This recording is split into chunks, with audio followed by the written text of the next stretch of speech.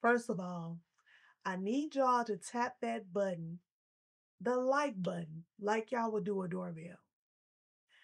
Now, I know this title is going to stir some things up. I'm telling y'all right now, I do not care. YouTube, I got a topic. Let's talk about it. Welcome back to the channel. I'm your girl, DeOndria Michelle. If you are new here, please do me a favor and hit the subscribe button. Hit that bell so you know when I'm dropping videos. Now, for those of you who are just starting out, um, I want to say this. Do not be anxious to post on social media. Find out what you want to do. Have a plan first. Have a plan first. What's the message you trying to convey? What is it that you want to do? Because your initial post is going to be what the platform pushes your content towards, or what is going to gear you towards a specific audience, and you're going to be stuck. So now, I will say I'm partially responsible for my low social media following.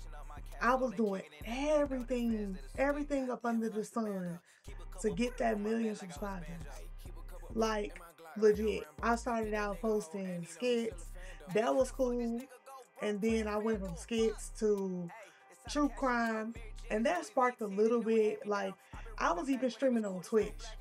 I was really never fulfilled doing these things though.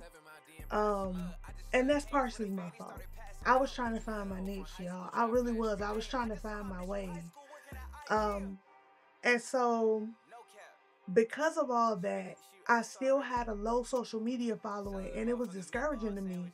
And I decided I need to figure out what it is I really want to do, what it is I really want to be about, what it is, what is my target audience. And so I took a break. I finally figured out during this break what truly made me happy. And so while I'm still currently in a still slow moving boat, and excuse me if I'm slurring my words, I got retainers the other day, and I'm still getting used to it, y'all. So please forgive me. I'm currently in a slow moving boat, but it's in God's timing. You know what I'm saying? And I finally realized that I had to delete all my old content for them to start sending my content to my target audience. And it's a shame. You know what I'm saying? It's a shame because my specific realm right now is so saturated. Like, the market that I want to be in is saturated across all social media platforms.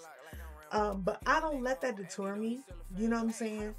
And so to say all that is to say, I have reached out to every single company.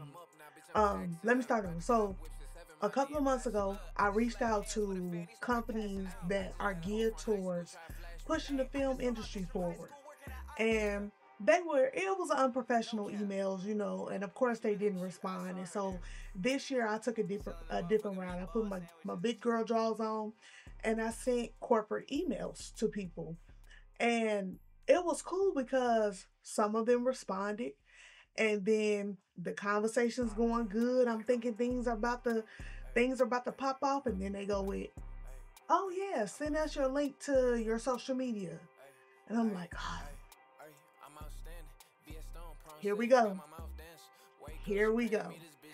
And then, you know what happens after I send the link? You know what happens? Nothing. Radio silence. It's radio silence. I swear, if blocked on email was a person, it'd be me like this. I swear, it'll be me. Now, I have seen on YouTube, there's a YouTuber, and I forget his name because I just recently came across his channel. And he has like 2.5K followers, and he has brands reaching out to him. So that gives me some kind of hope, and hopefully it gives y'all some kind of hope when it comes to getting brand deals if you just starting out doing your YouTube, or you starting out doing the content that you want. Um, And of course, you know, I make videos for everybody, but my videos I want to be geared towards uh filmmakers and people who are self-taught, people who are just starting out and don't know Adam from Eve type of deal. So it's unfortunate when you are a when you have a small following, right? Because it can feel like you're shouting into a never-ending void. Like literally, like it's like you're shouting into a never-ending void. Brands often look at numbers first. Please do not let nobody tell you that they don't, because they absolutely do. It's the deciding factor for them. Um, and it's disheartening. It can be disheartening when you have great content, right? But the but not the numbers to back it up. And let me show y'all a little of what I'm talking about. They charged up but don't want static. Ayy, nigga play the family, have them dapping on my daddy. Ayy, diamonds moonwalking like they sister named Janet. Got these hoes wanting candy. Ayy, smile, this a photo. Ayy, I just See? Now, here's the thing that I found. Numbers are not everything. Numbers are not everything. I have come to learn that quality matters, engagement matters, and most importantly, your passion and authenticity matters. At the end of the day, I think that regardless, I'm gonna keep doing what makes me feel good. I'm gonna continue to do what I think looks good. And I'm hoping that it'll start to produce the fruit of the seeds that I'm planting. You know, and I'm planning. I hope that God favors me enough to reach the goal post, even if it's post by post.